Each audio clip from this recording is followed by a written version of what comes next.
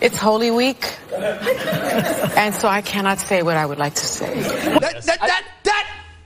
That is blasphemous. Well, can I just quote that there's an old saying, and it's a historical saying, that, and I'm not sure who said it, when fascism comes to America, it will be waving a flag and holding a Bible. Take a look.